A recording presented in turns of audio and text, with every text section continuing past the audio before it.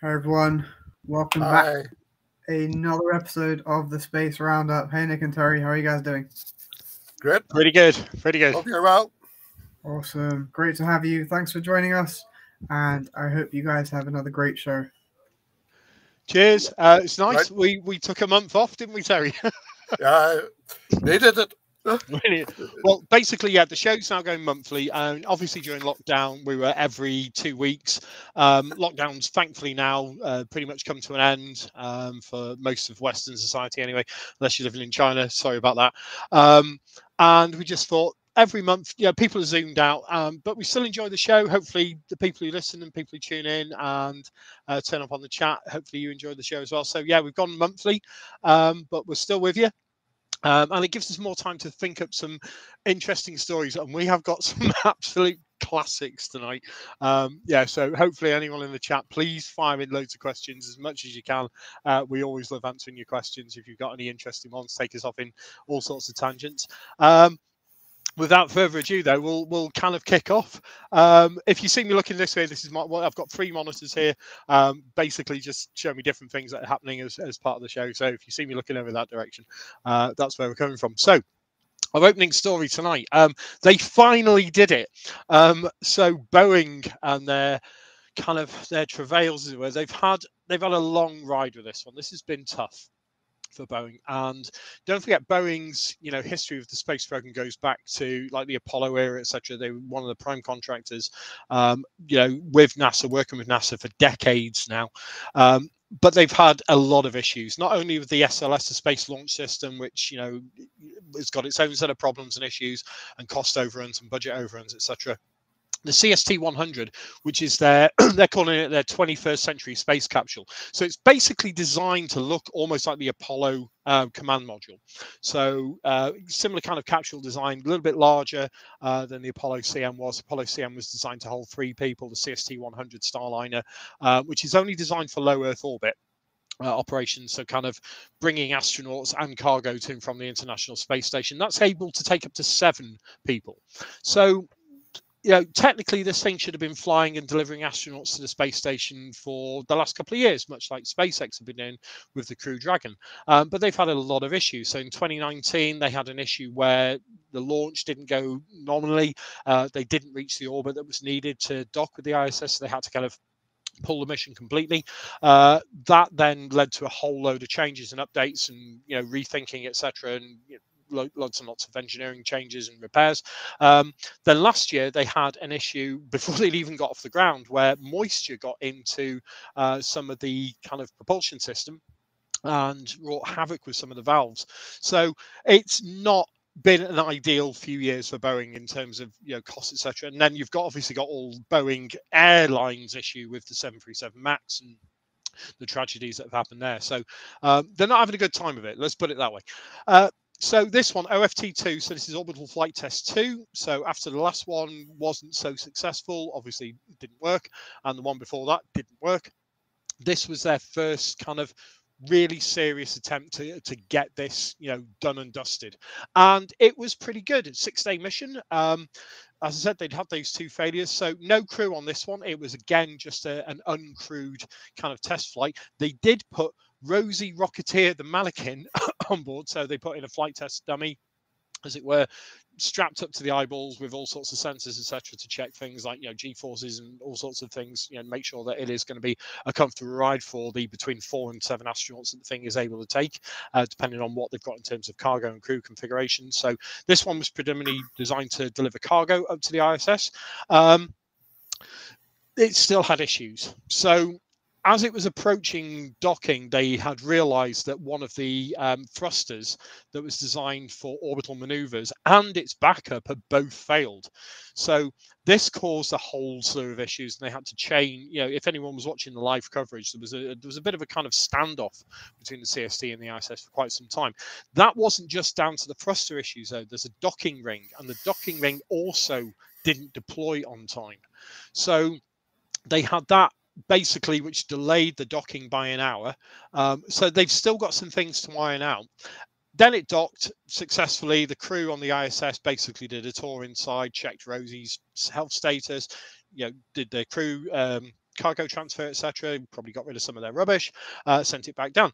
Then, I mean, the whole advantage with this, as opposed to Apollo was always designed really for a splashdown, for a landing in water.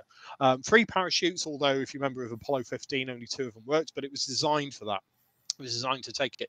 So you've got a combination of, again, 3 parachute system with this, plus the kind of retro thrusters that you have on some of the Soyuz spacecraft when they come down. And it's designed to be able to land on a hard surface without too much of an impact felt by the crew. And you look at obviously what Blue Origin are doing and even what SpaceX are doing in terms of their reusability and their, you know, especially in Blue Origin's case with the capsule, you know, landing, as it were, very similar technology, very similar concepts. The problem is, after it landed, it was leaking hydrazine. Now, hydrazine's not something you want to be anywhere near when you're a recovery crew. So this hydrazine cloud basically surrounded the landed spacecraft, landed in New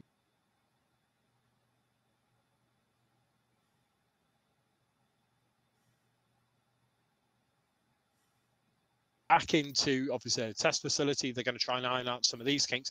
There may be, because of these issues with the docking ring and the thrusters and the hydrazine leak, there may still need to be an uncrewed test flight. Who knows? I mean, they're hoping not. They're hoping that the next flight will be a crewed flight, because it's, you know, this is a $4.3 billion contract that Boeing have got with NASA, and you know, this is supposed to be delivering, as I said, SpaceX have been delivering now for 2 years, with Crew Dragon, and their success rate in terms of launch and land and relaunch, to quote the famous song parody that was done about SpaceX, is now, people don't even bat an eyelid. You know, if SpaceX blows up, it's more of a story than if they land. It's kind of, you know, they just do it. They just land all the time and pretty successfully. So I don't know what you think, thoughts on this, Terry, in terms of Boeing's, you know, long-term prospects against SpaceX, because SpaceX, don't forget the costs.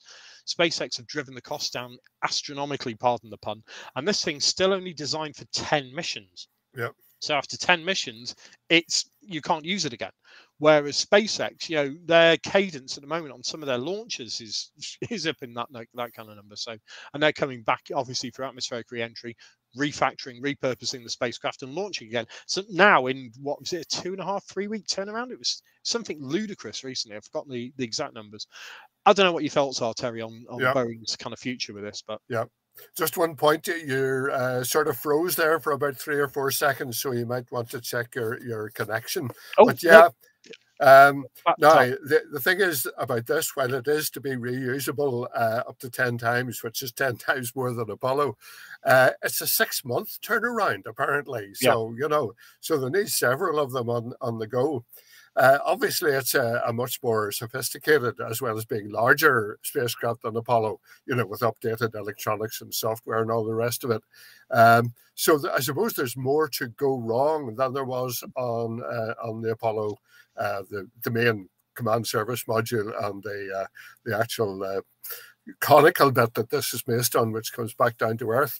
But yeah, what strikes me is that all they had to do was design a spacecraft, whereas the others were designing the rockets as well. I mean, this thing launches on an existing rocket, the Atlas V, and it has taken them so long just to get a working, usable spacecraft. So we've had our views about Boeing and other issues, so I hope this isn't symptomatic of sort of general management and delivery problems in Boeing, that they can't get something which is just a spacecraft delivered without such delays and such problems along the way. Well, the thing is, I mean, they've built it in this kind of zero weld concept. I mean, it's really quite neat in that the structural integrity of it, due to the nature of how it's been designed, should be quite good. But again, as you said, you've got so many potential failure points, as it were, compared to, I mean, obviously with Apollo, you had 6 million unique components on the Saturn V and the command and service module, and they had to have a 99.97% kind of reliability rate. And obviously still we had, you know, there were issues with Apollo 16, with Apollo, you know, 14, there was issues, obviously clearly issues with Apollo 13. I mean, things went wrong on most of the Apollo flights. I think the Apollo 17 and 10 were pretty much the only ones that didn't have any major issues of any description.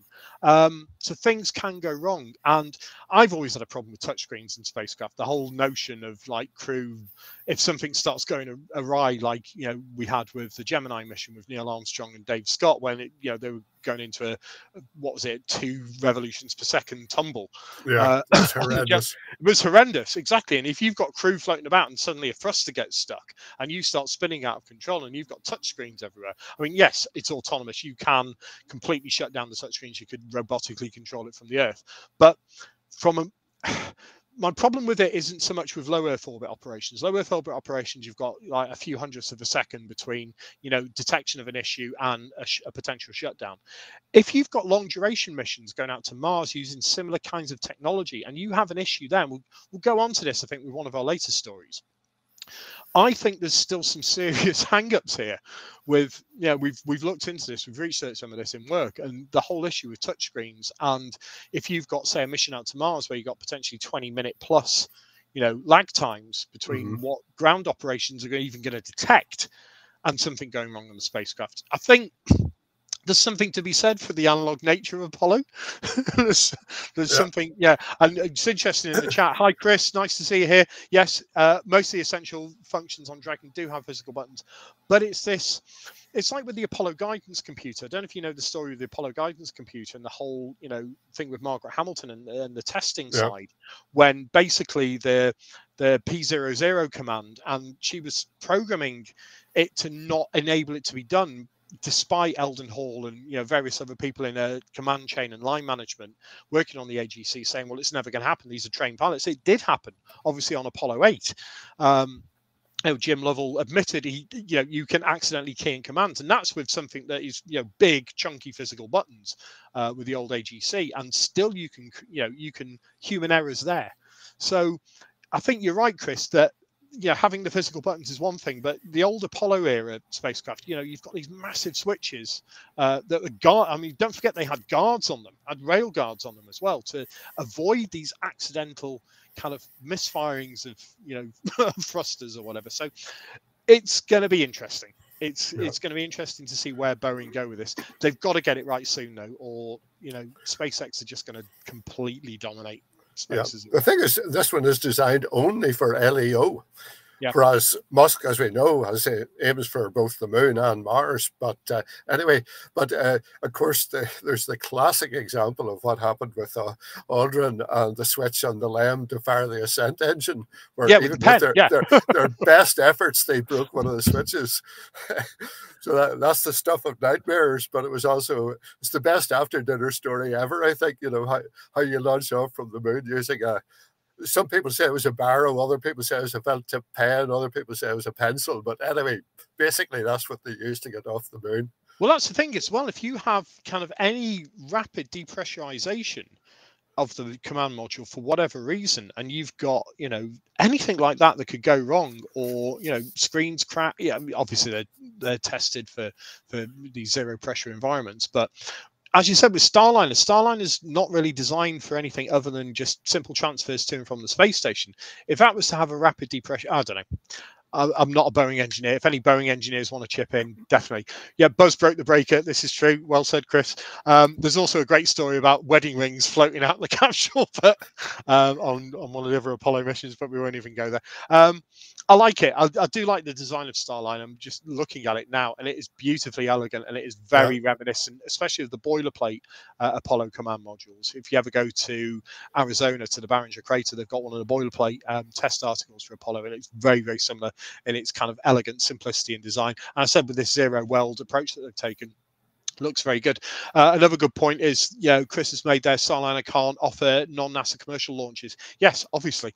I mean, this is the other advantage. SpaceX seemed to be, he's got his commercial head on. I mean, that's the thing with Musk, Twitter issues aside at the moment and what's going on there, and, certain stocks tanking and crypto and all the other things that he's involved in. From a space perspective, he seems to really have his head screwed on in terms of where he's heading, what he's doing, and how he's going for it. And, we've still got Starship to come, potentially going orbital within the next 6 to 12 months. So, Boeing are definitely lagging behind. But if it gives NASA, obviously in these strange times with what's still happening in Ukraine, we're over 100 days now into the whole horrible situation in Ukraine, and the fact that, you know, whilst Dmitry Rogozin is still in charge of Roscosmos, nobody's ever going to work with Roscosmos ever again. Whilst Putin's still in charge of Russia, nobody's going to work with Russia ever again, full stop. And if they do, they're morally bankrupt. It's that simple. So they need this. You know, NASA and the West needs more capability of this kind. So all power to Boeing to get it running, but they, you know, it's not the last chance saloon, but they've really got to get their act together now, in my opinion. But there we go. Yeah, anyway. And if they ever have to do an emergency exit from the ISS, the fact that this holds 7 means they can all get back down to Earth in one go. So absolutely, yeah. But it's like, you know, if you look at the Skylab, one of the planned missions for the Skylab recovery was to, I think it was 6 they were going to get into, or 5 they were going to get into an Apollo command module. Thinking how small that is just by modifying the seat configuration.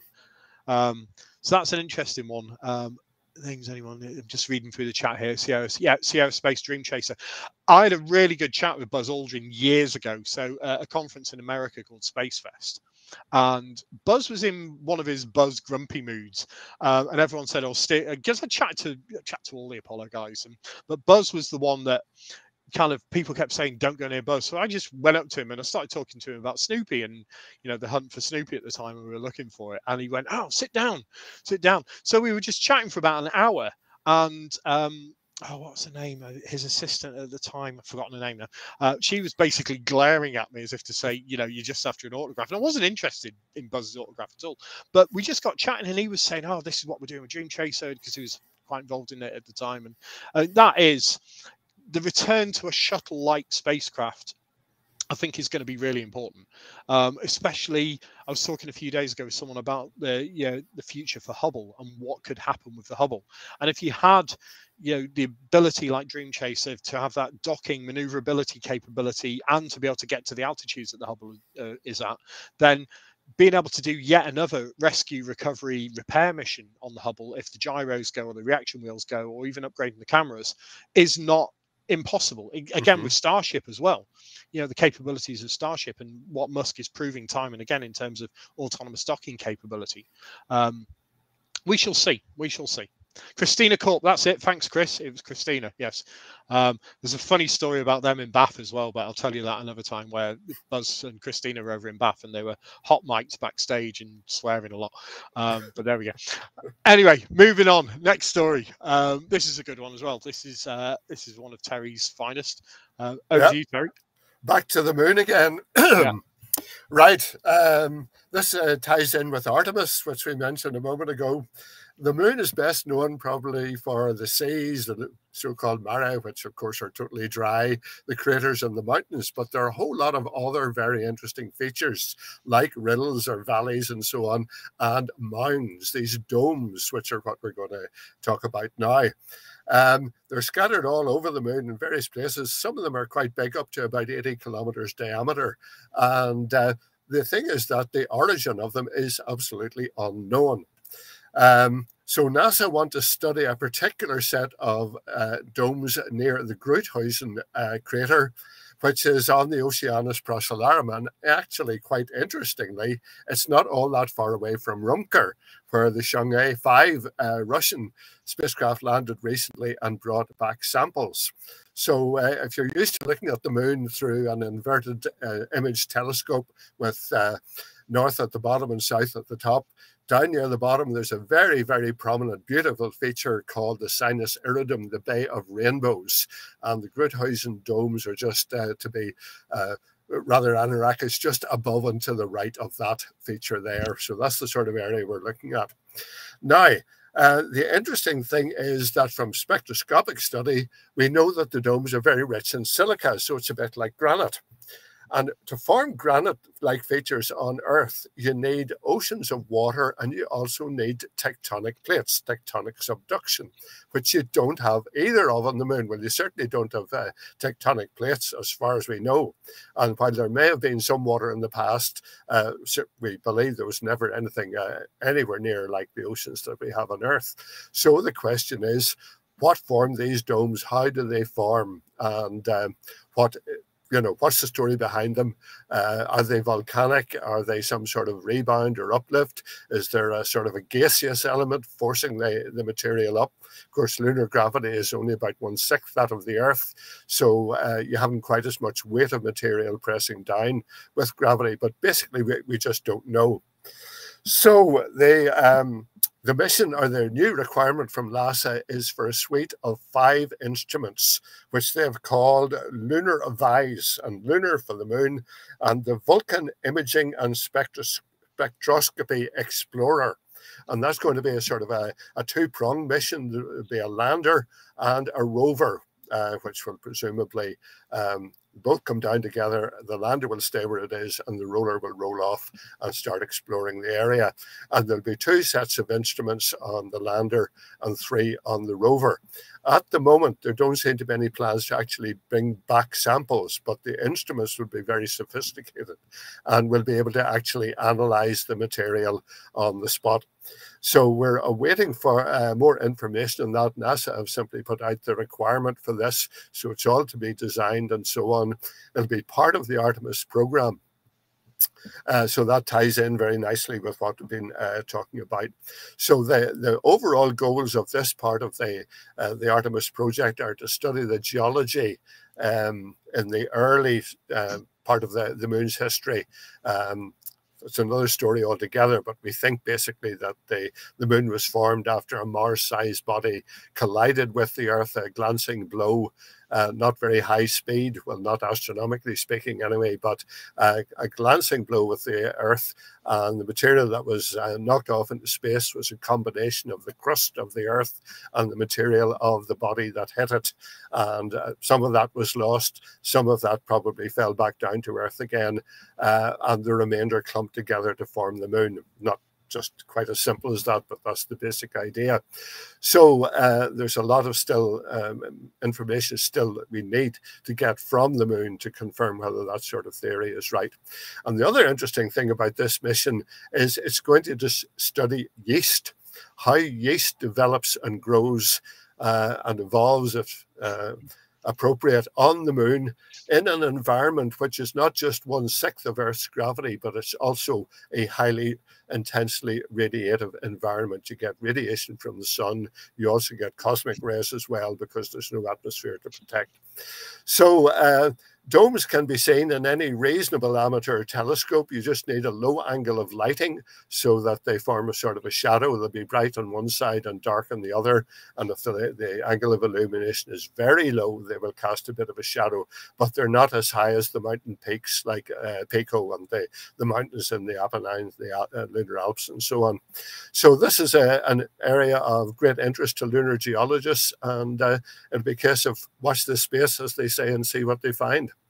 It'd be interesting because obviously the selection process during the Apollo era was mainly designed around safety. Obviously for the earlier missions, some of the later missions, obviously far more. I mean, I say the earlier missions, Apollo 14, you look at the landing site for that and you think, how did you land there?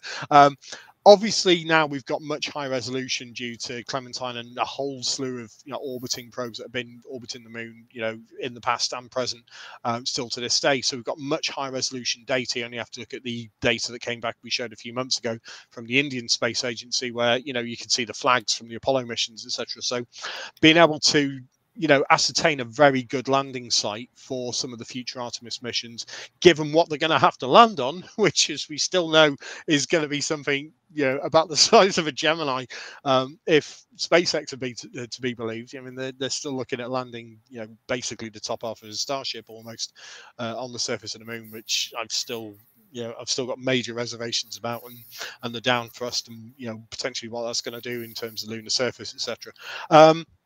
I love these kind of things because, as you said, you look at the collapsed lava tubes, the Apollo 15 site at Hadley Rill, massive collapsed lava tube. And there's still so much to learn from lunar geology. We've only, everybody keeps saying we've only scraped the surface with the Apollo missions and some of the later Russian, etc., sample return missions. And, China, obviously, the most recent with the sample return. We still only scraped the surface. And unless we send out a kind of flotilla of drones, as it were, that could basically, you know, fly around and potentially land small versions of the Apollo lander kind of thing, where you've got, you know, autonomous vehicles that can fly around, land, touch down, pick up samples, drill down, pick up samples, return them to an Artemis style base. I'm talking Artemis, the Andy Weir novels style base on the moon. You're not going to understand the full extent of what lunar geology, you know, is really. And then we've still got to drill right down deep, because, as you said, you know, the theory is that large Mars-like body impacted the Earth X number of billion years ago, and the catastrophic impact basically gave us our Earth-Moon system as we now know it. And the moon obviously been a lot closer at the time, again interesting in terms of the rotation rate of the Earth, etc. There's so much still to learn from this. It fascinates me, and I know for a lot of astronomers the moon is just an annoyance. It's a light pollution annoyance, but it's one of those things. You know, we both knew Patrick Morse, Patrick, in the old days, Terry, and you know, he had a lifetime just studying the moon. It's one of those things, and you know, the data coming back still, given it's the closest object to us in the universe, as it were, we're still getting remarkable data from it. We're still learning, and we're still, you know, trying to understand so much about it.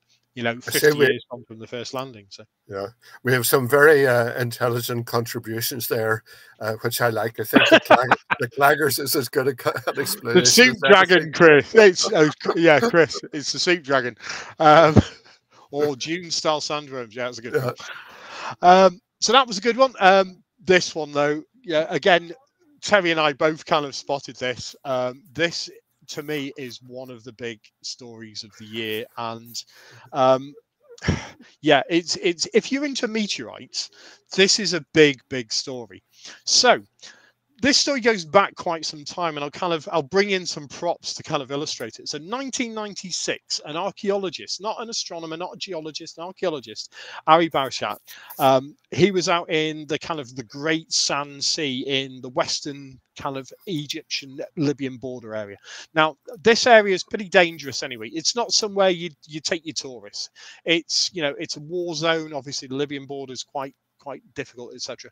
But in this area is a 28,000, I think it's 28,000 square kilometer strewn field of what's called Libyan desert glass. Now, what is Libyan desert glass? I'll show you. This is Libyan desert glass. So this is a piece of basically fused sand. So effectively, what they think happened was that 28 million years ago, an impactor struck that region, created what they now think is a 19-mile wide crater. So that has only recently, I say recently, in the last few years, been discovered using orbital analysis. Some of the Egyptian astronomers, archaeologists, geologists, etc., seem to think there's a 19-mile wide crater there. Anyway, so this is LDG, Libyan desert glass. Now, if you remember the atomic bomb tests at Trinity in the 1940s, etc., and you know, tragic events as they were, but the testing site at Trinity, what happened when they detonated the bombs was it created something called trinitite, which was effectively like a glass. It fused parts of the desert. With this, what they think happened is the impactor exploded over the Libyan desert, and pieces of the residual impacting comet or asteroidal body basically got infused into this. So I've got a little torch here on the back of my phone. I'm just going to try and get the lighting right on this so you can see it. And you can maybe see, if I hold this up right, inside this piece of glass, there's little black flecks. Those little black flecks are remnants of the impactor, so is believed, of what created this. And there's thousands and thousands of pieces of this all over the Libyan desert. So this archaeologist, basically, when he was roaming around in this region, he found a black rock. Now, again, I've got a prop. This is the kind of thing he found. So this is a carbonaceous chondrite meteorite. It's called a Yende. And the piece that Ali found during his archaeological studies was around about the same total size as this. So he found this is a 39-gram Yende. He found something that was around about 30 grams, so a little bit smaller than this. But essentially, when you're walking around the desert, a great tip. If you go out into a desert region, somewhere like Morocco, Tunisia, Mauritania, or into Oman, and you've got to be careful with local laws and permits, etc. But take a cane with you with a magnet on the end, because a lot of the very dark rocks, you may be lucky and you may find a meteorite. Now, with carbonaceous chondrites, there's virtually no magnetism in them. A lot of silicon, some carbon, pre-solar grains you typically find in these, which is where we're heading with this story. So that's the second prop. So Ali's doing this, and he finds these tiny little fragments, and they get sent off, and they've been studied. And what is now believed to be the case is that these fragments of meteorite, and this meteorite isn't even classified by the METBUL, the Meteoritical Society, because not enough of it exists, and you're supposed to donate 20% over for analysis, etc. Literally, it was fragmented so much, tiny little fragments, that there isn't enough to even give an official classification. So it's known as Hypatia. So Hypatia was an astronomer in the 3rd, 4th century in Egypt, one of the first female astronomers, very famous. Typically, at that time, obviously, female scientists, we've got to go forward to the time of Caroline Herschel in the 1700s and her assistance with William Herschel to really get recognition for female scientists. But Hypatia was this astronomer. So they gave it this name. So this tiny little set of fragments basically went under extensive chemical analysis for a long time, and what they now think is that this is like nothing else that's ever been found. It's like no meteorite or cometary body that's ever been found in our solar system. The reason for that is the ratios of various things. They found what's called polyaromatic hydrocarbons in it. So this is essentially where else you find polyaromatic hydrocarbons is in interstellar dust. So what they think with Hypatia is that the origin of this comes from outside our solar system, because its chemical analysis is nothing like anything that's been found in our solar system. Meteorites of this type, carbonaceous chondrites, etc., you've got high silicon levels, low carbon levels, for example. This is almost pure carbon. So very, very high carbon count. But also they found pure aluminium in it as well, aluminium inclusions, which, again, pure metallic aluminium, it's so rare, it's just beyond even comprehension. So potentially we've got obviously the Edgeworth Kuiper belt in between the orbits of Neptune and Pluto, which is New Horizons has been through there, and then around about 1 light year away we've got the Oort cloud, where we believe there are trillions of cometary bodies. And some of the initial studies on this that were published like back in 2015, 2016 thought that it had come from a cometary impact, but again, it's like nothing that's been found in our solar system. So they've gone through the analysis. They've looked at xenon levels, xenon ratios, etc. They've looked at all sorts of different compositional elements in it. And what seems to be the case, and this is where it gets quite stunning, is they think this was created on the back of a Type 1a supernova. So this is something that not only predates our solar system, but its chemical composition is nothing like the cloud. So essentially, when the solar system formed, you had this homogeneous cloud, basically that condensed. Eventually, the condensed enough to form our sun. That then ignited, blew out the dust, etc. You got the inner rocky planets, you got the outer gaseous planets. Some of them moved. We believe that Jupiter had a bit of a wild time in the early part of the solar system. Obviously, we know that there was water on Mars. There was potentially massive amounts of impactors around about 4 billion years ago, which we can see evidence of on the moon. But all of this is irrelevant, because that homogeneous cloud, all of the meteorites, known meteorites, etc., that have been found up to this point have got a similar composition to what they believe was in this homogeneous cloud that formed our solar system. Hypatia, all bets are off. It's like nothing that's ever been found. So they think that it's not only predating the solar system, and the evidence of that comes from the microdiamonds that are in that. Now, again, microdiamonds aren't uncommon in meteorites. This is another meteorite that has got microscopic diamonds in it, but it's nothing like Hypatia. This is definitely, either from the asteroid belt or from a large body like Vesta or Ceres, etc. Probably asteroid belt. We've got evidence. I've got a little piece of Mars here from the Thyssen meteorite. Again, we know the chemical composition of anything that's come from Mars due to the Viking spacecraft and all the other spacecraft that are landed on Mars. We can analyze where it's come from. Same with the Vestas, with the HED series of meteorites, the Diogenite, etc., Eucrite series of meteorites, where we know potentially that most of those have probably come from Vesta or a body identical to Vesta, because again, due to chemical composition and analysis from spacecraft.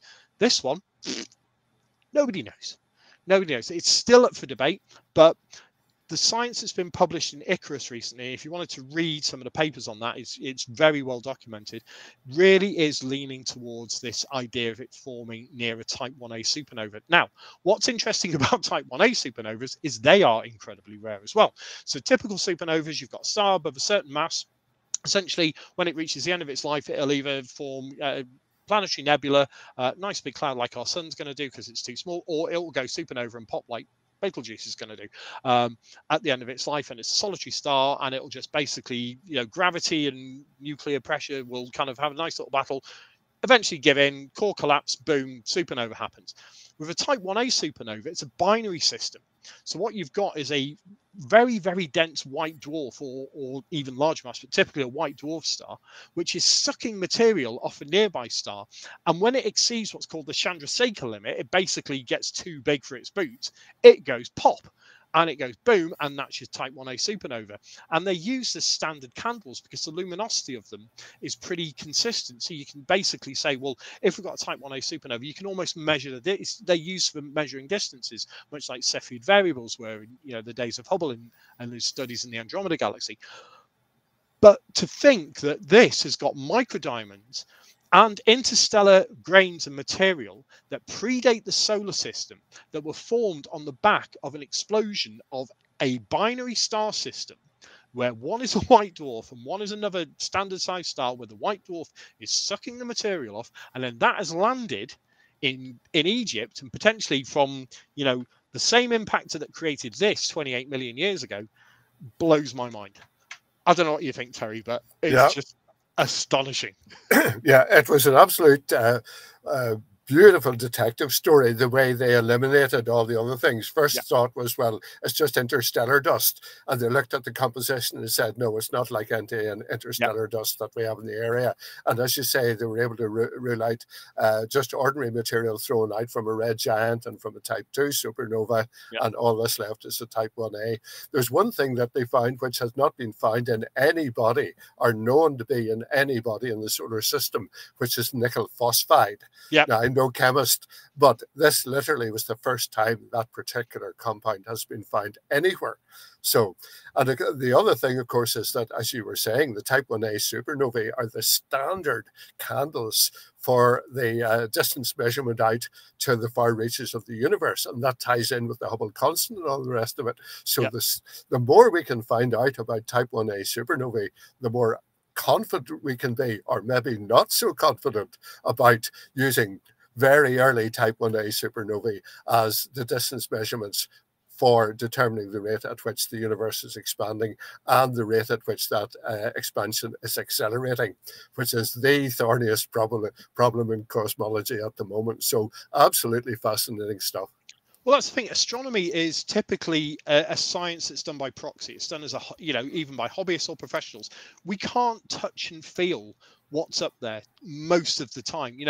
We can go to the moon. We've been to the moon a few times. We're going back to the moon. We may be going to Mars in the next 10 to 15 years. But, deep space astrophysics is all mathematics, observation, radio observation, gamma ray, whatever, pick a frequency, and you're observing. You're not actually there. But to have the ability to hold these are tiny. As I said, it's 30 grams, the total mass for this thing.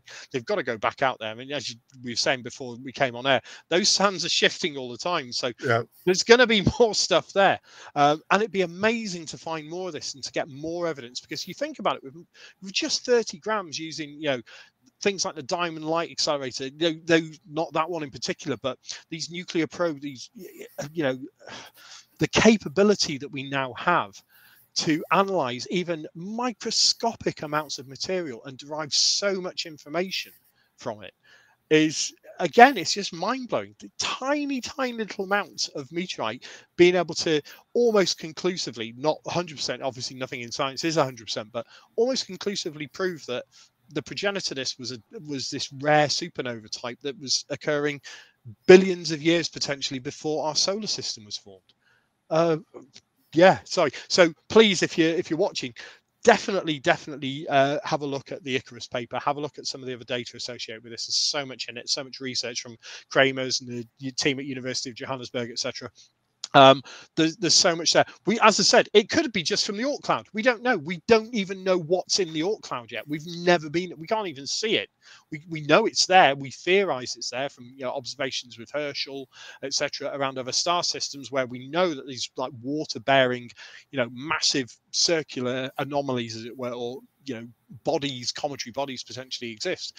But we don't know that the Oort cloud is there. It's 1 light year away, and these things, if you were to take something like that, the Allende, and put it in a dark room at the back, you wouldn't be able to see it because it's so black. And that's the thing, they've got an albedo about 20% out of coal cometary bodies until they light up, and asteroids. So good luck on that one. It will happen one day. We'll have, maybe the James Webb will be the first to detect something in the Oort cloud. Who knows?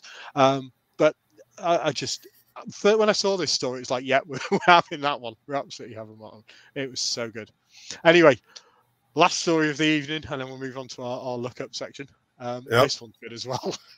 This is our esteemed astronomer royal, Sir Martin Rees, has come up with a very interesting idea. Not the first one, but whenever he says something, a bit like Brian Cox, who never says anything that's totally original, but once he says it, the media pick it up immediately. Anyway, as we all know, there are problems when you have human beings in space. All sorts of problems. And if we're ever going to go further away than the moon, they become very, very significant. For a start, they're very long journeys. With present technology, a journey to Mars is about 8 months and another 8 months to come back again. Imagine being stuck even in, say, that relatively large Boeing spacecraft for that length of time. They're cramped spaces.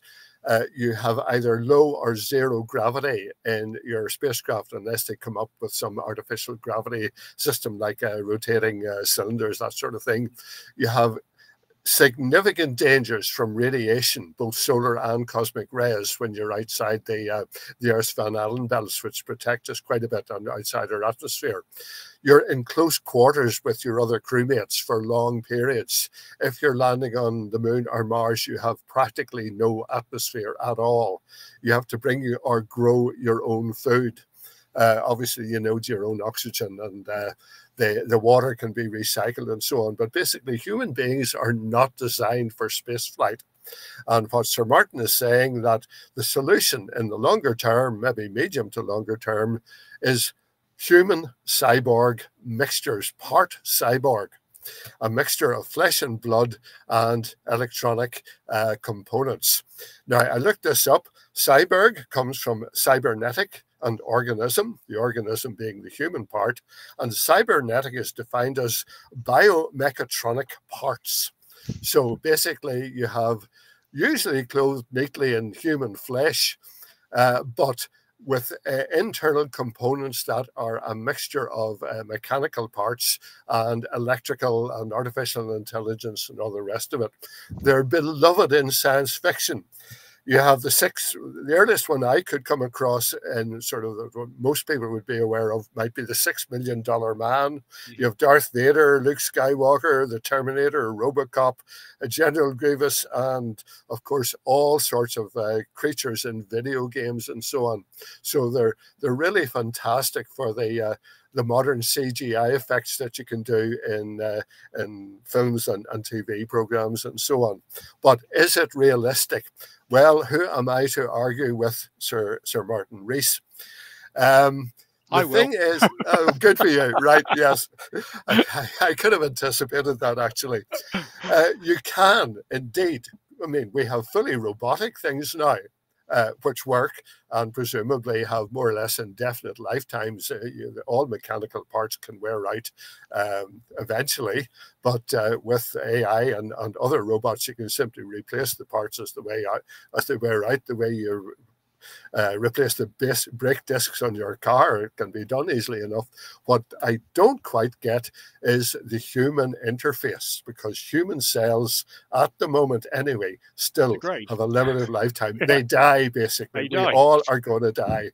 So why do you need the human bit of it at all? Why not be completely robotic? And then you don't have to worry about heart attacks or glaucoma or strokes or anything like that, or sort of even cutting yourself and bleeding, because, you know, usually these things are clothed in human skin with some sort of musculature as well, even if the strength and the power and the ability to do almost impossible things is all hidden in the megatronic aspect of it. But yeah, there is a lot of validity in the idea of trying to get round the vulnerability and the unsuitability of human beings for long duration space flight, and indeed for surviving on hostile environments like on Mars. I mean, on the moon, you can go there, stay for a week, 2 weeks, 3 weeks, come back again. On Mars, once you go, you're going to be there for at least 6 months before the alignment of the planets is suitable for you to start a return journey again. And at the moment, human beings are just not suited for that sort of environment. You need to be shielded from that radiation, which means basically sort of going underground. If Mars had something like the lava tubes that we see on the moon, and we think there are some there, then that would be ideal. But there's relatively limited exploration you can do if you're stuck inside a lava tube. So anyway, it is certainly an idea worth exploring. I think in the very longer term, it will all be done totally robotically. But in the meantime, maybe the cyborg, the combination of part human and a part robot, is the solution. And as you said, Nick, you have your own views on Sir Martin. So I comment on this. Well, I mean, I'll just say that firstly, Professor Sir Martin Rees, I mean, he is an eminent astronomer. He is a superb astronomer and should stick to astronomy. He is, I'm not going to slate him as an individual. He is, brilliant in his field, but, as Professor Ian Crawford at Birkbeck University and Ian Crawford has talked on many occasions, the whole argument of using robots versus humans. I mean, you've got the socio-economic side. Yes, you've got the economics. It's a lot cheaper to send a robot anywhere because you don't have the life support systems, you don't have the potential risks, etc. But then who's going to remember the first robot to land on whatever? Yes, we remember Viking, yes, we remember things like Giotto, etc. But let's not forget that the greatest technical achievement in human history, and argue this with me till the cows come home, anyone please, was the Apollo space program. The ability to land humans on another body using the technology at the time was still, in my opinion, the greatest technical, not the greatest achievement, the greatest technical achievement in human history. And that will only be surpassed when we land humans on the surface of Mars as a technical achievement. Now, as you said, you're right. There are issues. The radiation is a major, major issue. You've got bone degradation and muscle wastage. You've got, the Mars 500 crew, behind the scenes, half of them were trying to kill each other. And that was in a car park in Russia. So that wasn't even a real long duration space mission. That was just, the isolation issues, the being away from home. There's all sorts of psychological issues, etc., etc. But the reality is that it is innate, and this is quoting, Rusty Schweikart from Apollo 9, it is innate in the human spirit to explore. And if we don't explore, it'll just be robots, and it'll just be augmented reality and virtual reality. And yes, we could put a robot, a humanoid-sized scale type robot on the surface of Mars. We've already got rovers on the surface of Mars with stereoscopic cameras. You can put somebody in a VR headset, in the future with more advanced robotics, where you've got real-time motion capabilities, where rather than with the rovers at the moment, they trundle a few meters or maybe a few hundred meters a day, and then they've got to stop and they've got to use a hazard avoidance detection systems. Being able to almost have an avatar, as it were, on the surface of another world, which you're controlling from on the ground. Yes, there are advantages to that, there are benefits to that, but it's not being there. And this is the whole argument that will rage on forever. Apollo, you look at post-Apollo. Since Apollo, we've brought back a few 100 grams of material between the Chinese mission, sample return missions, and the Russian missions. On Apollo, they were picking up rocks like nothing on Earth. They, hundreds of kilograms of rocks that are still being studied to this day. With Mars, until we get boots on the ground on Mars, we're not going to have definitive answer to many of the questions on Mars. Like, is there still life there? Yes, you could send a drill down, but then if you send a drill down and you find something and the microscope and one of the rovers says, oh, potentially that's a fossil, you're still going to have people saying, well, is it not? Until we put boots on the ground, we're not going to have definitive answers. And yes, there is a limit with current technology to what humans are able to do. Until we get cryogenic suspension and all the things that we see, as you said, in science fiction. You talk about Darth Vader and all of the other characters that you mentioned in terms of cybernetics. Yes, but we've also got, again, from science fiction, you go back to the days of Star Trek and you look at some of the innovations that are now coming around due to science fiction becoming science fact. You look at Thunderbirds and what Elon Musk is doing with, is SpaceX of basically Thunderbird 1. He's landing a spacecraft, a full vertical rocket, straight back down again. So science fiction does eventually become science fact when we advance our technology, or sometimes it can spur on the advancement of that technology. Once we get to cryogenic suspension, we've got the ability to, as we have with some frogs, etc., to be able to suspend animation and slow down the metabolic system and say, okay, well, somebody is going to age, but physically, there's all sorts of research going into cell degradation as well at the moment. That's, to me, where real exploration still needs to happen. Being able to go out, you look at the movie Outland in the late 1970s, early 80s with Sean Connery and mining the moons of Jupiter. And yes, you've got the radiation issues, etc. But there's so much exploration still to be done. And we've still got to get back to the moon. I mean, it still blows my mind. It's 50 years since we've been to the moon, pretty much. Once we get back to the moon, I think the impetus and the realization, once we start getting really into lunar exploration again, the impetus to go on to Mars and the impetus to then go on potentially further, I think will grow. And then, with the ability that we potentially will have with nuclear propulsion systems and be able to visit other star systems, even if it's just a flyby to the planetary system near Alpha Proxima Centauri. But can you imagine, if when the James Webb comes online and we start detecting potential evidence for planetary atmospheres that could host life, are we just going to say, oh, we'll send a robot out? We're going to want to have the capability, not now, but at some point, probably in the distant future, to be able to explore. And that is my fundamental argument with Professor Sir Martin Rees and everything he's ever said. He said, and I quote, I mean, I'm paraphrasing a little bit, but Apollo was a waste of money to him. He thought it was too expensive. It should never have happened. But then you look at the inspiration it provided, look at the technological spin-offs it provided, look at, it united a planet like nothing in history has pretty much ever done. So to say that we're going to chuck a robot up there, yeah, great. Well, Rosetta was fantastic going around Comet 67P and Philae bouncing on the surface. Whoop-de-doo. It's not Apollo. You lived through Apollo, Terry. You know exactly what it was. That day in 1969 when Armstrong set foot on the lunar surface. And anyone who was alive at that point will know exactly how that felt. And I personally, and my kids personally, can't wait to see that happen again. Because I think, even though it's been done before, it's not been done in most people's lifetimes. Mm-hmm. So that's my argument. Yep. And we'll get better pictures of it this time. Well, that's the thing. Hopefully, the Alan Bean, blessed God rest his soul, Alan Bean, won't trash the camera, or whoever the Alan Bean is, won't trash the camera. I remember watching Apollo 11 live, and I couldn't even work out what I was saying, partly because the image was upside down the first time, but even when they got it right, the images were so blurred and grainy and so on. Now, admittedly, they got a lot better with the later Apollo ones, but I'm sure when they go back and land on the moon, the next time we will get fantastic live images. Think about it. We're going to get live high definition. I mean, we're getting high definition from Mars literally within seconds of landing pretty much now in NASA.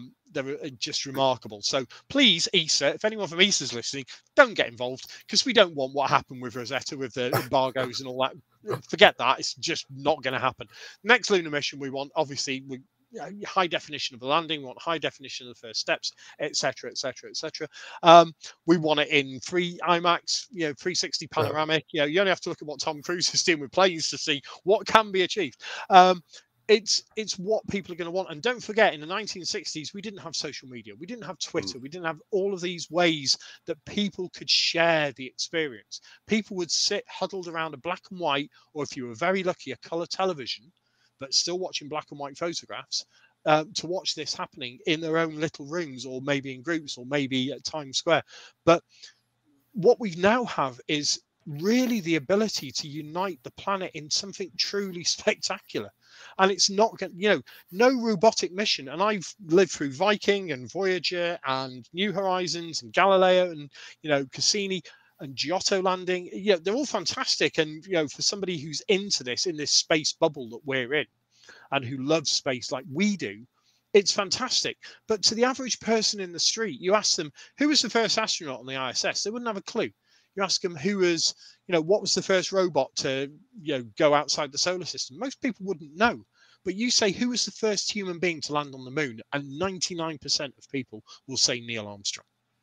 And that's the difference between a robot and a human being, is the inspiration that it provides. And you only have to look at every single astronaut from that, the shuttle onwards, and ask them what inspired them. What inspired them to become an astronaut? What inspired them to get into space? You talk to Elon Musk, you talk to, Chris Lewicki, people who've worked at NASA, who've landed spacecraft on Mars.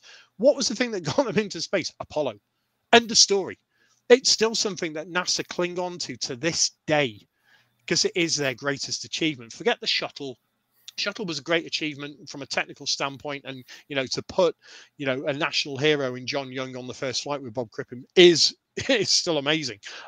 It's not what they're doing with the SLS, let's put it that way. It was an untested technology, STS-1, and they still put a national hero and another astronaut on it at the same time. We need that. That to me is where the difference lies between robots and humans. It's not only the scientific capability that a human geologist will have. Harrison Schmitt, don't forget, was a human geologist, the only true scientist, for want of a better term, to visit another world. And what he brought back and what he discovered was amazing in itself. And that's what we need. We don't need crackpot images coming back, people saying, oh, look, there's a door on Mars, or there's a dog on Mars. That's the thing, because we've still got 28 million people in America still don't believe we landed on the moon. So yeah, we've got to do this. We've got to do it properly. And yes, there will be a place for augmented systems, be it virtual reality, augmented reality, full robotic systems where somebody's controlling it from the ground. Yes, they all have their place, but the human interface, saying yes, you could get a robot to splash some paint, got a Jackson Pollock. You haven't. You haven't got that, or a million monkeys with a million typewriters could type the works of Shakespeare. They couldn't. That's the difference. That's the key thing here. It's a human emotional thing, and no robot is ever going to deliver that. No matter how many cuddly toys the European Space Agency release, how many plushies, whatever, it's not the same. Rant over. Right. Okay. Good for you. You say what you think. Right. For look up, I'll go through this fairly quickly. We're running a wee bit out of time. There are a couple of things, all naked eye stuff, so you don't need a telescope for this. This is the season for what are called noctilucent clouds, NLCs, and they're relative nearby. They're actually in our upper atmosphere. Noctilucent means night shining, and that is exactly what they are. There's little clouds of dust, I'll say a bit more about, which are so high up that the sun illuminates them, even when it's well below the horizon, too far below the horizon to illuminate normal, what we call tropospheric clouds. And why are they of interest to astronomers? Because we believe they are made up of meteoric dust, the very, very fine particles that are left behind in the upper atmosphere whenever meteors burn up. Burning is not quite the right term, but it'll do in the upper atmosphere. So you're seeing basically the dying dust, if you like, of the meteors that burn up in the Earth's atmosphere. They're observed above the North and South poles, and we see them at this time of year mainly for reasons of temperature that occur at that high altitude at this time of year. So you look for about an hour or so on either side of your local midnight, ignoring summertime, think of real time, and low down in the north, and you see these beautiful, wispy, ethereal, silvery clouds. And if you take photos, you can see structure in them. If you take videos or time-lapse photography, you can see the way they move.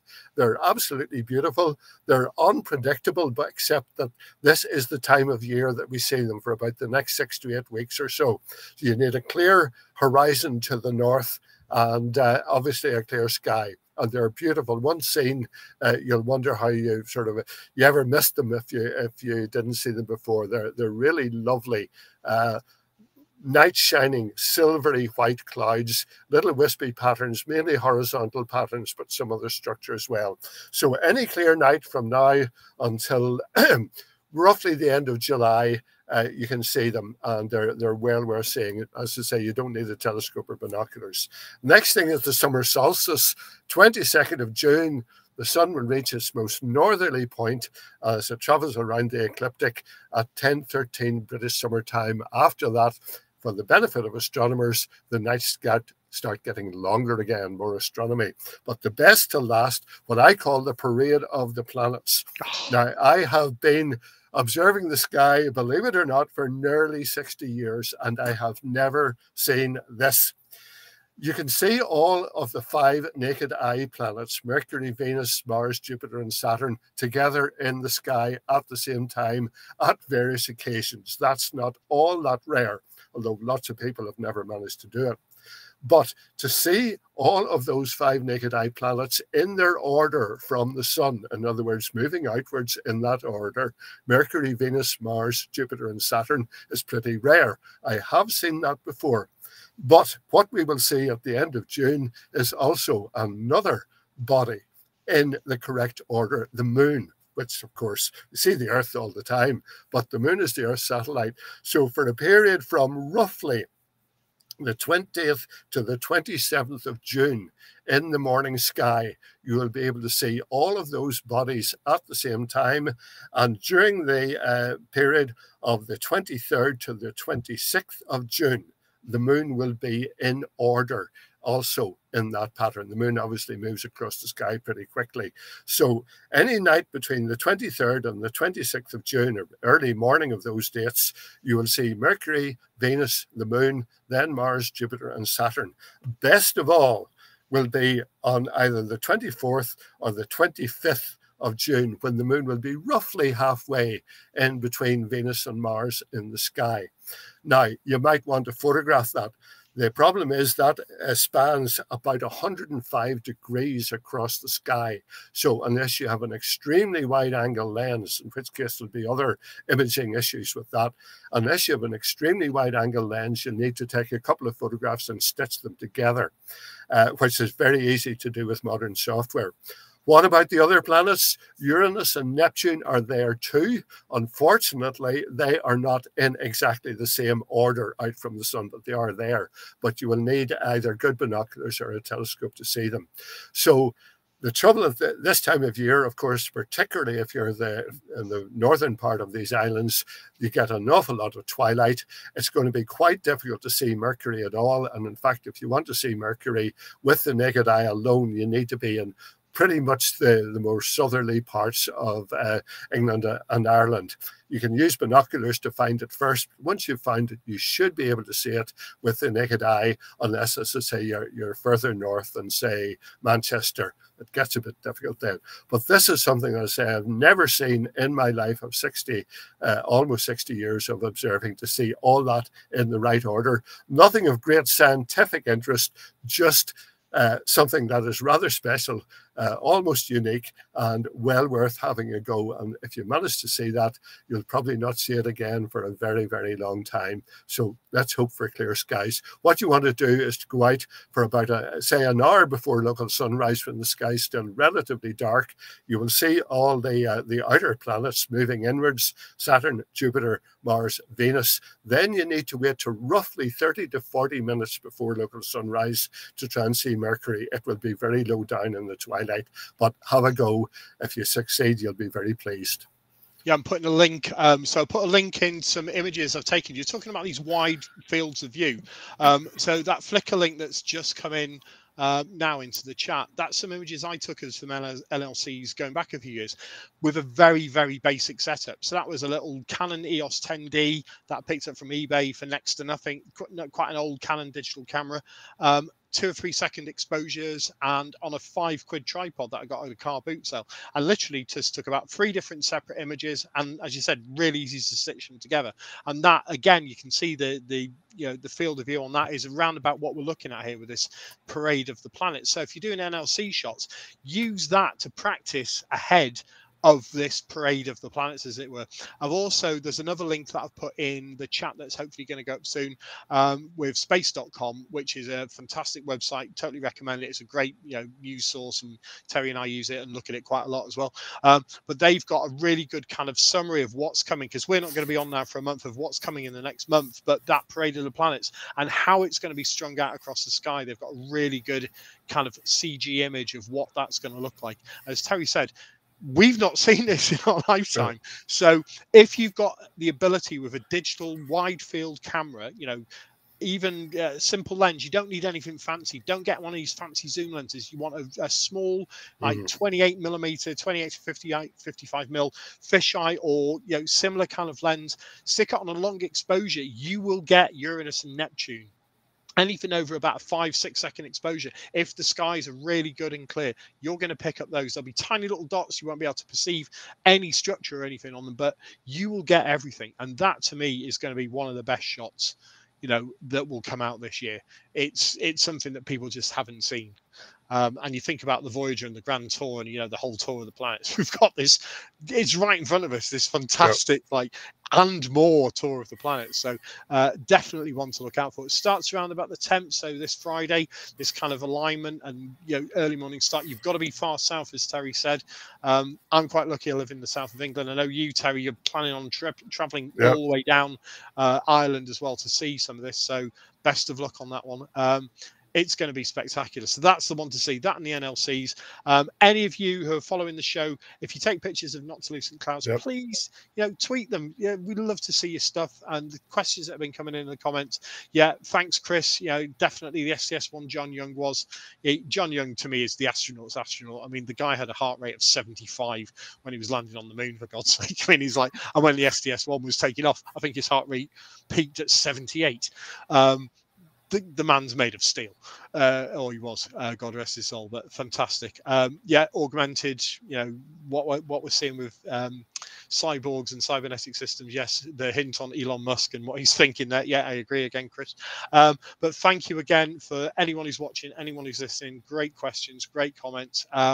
Hopefully you're enjoying the show as much as ever. This once a month slot, it's given us a bit more time to think about what we're going to do, what we're going to say, and hopefully bring you some real crackers, as I hope you agree, stories. So any final words, Terry?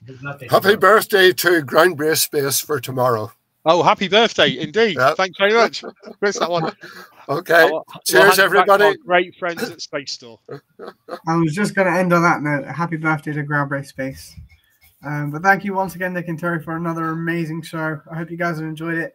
As Nick mentioned, we'll be switching to a monthly roundup, still bringing you latest and greatest from space. If you don't follow us on social media, find us on Instagram, Facebook, Twitter, LinkedIn, wherever you are.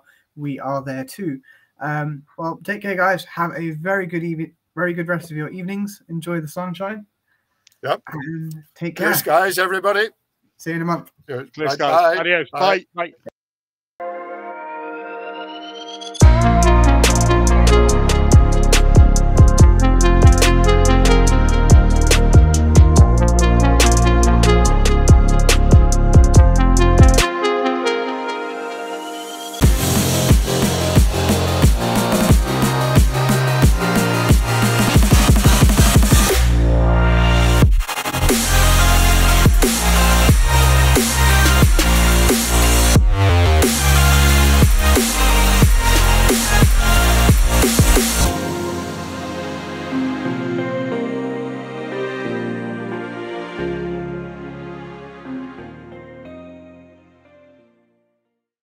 Hi, my name's Nick Howes, space enthusiast, author, writer, broadcaster. Hi, I'm Terry Moseley, past president of the Irish Astronomical Association, lifelong astronomy and space nerd, absolutely fascinated by everything, both man-made and natural up there. So every 2 weeks, Terry and I give you the latest, hottest news from space and human spaceflight, robotic spaceflight, and what's happening up in the skies.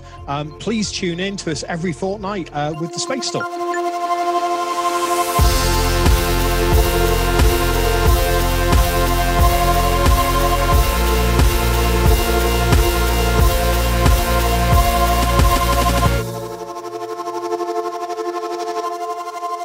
Adios, amigos.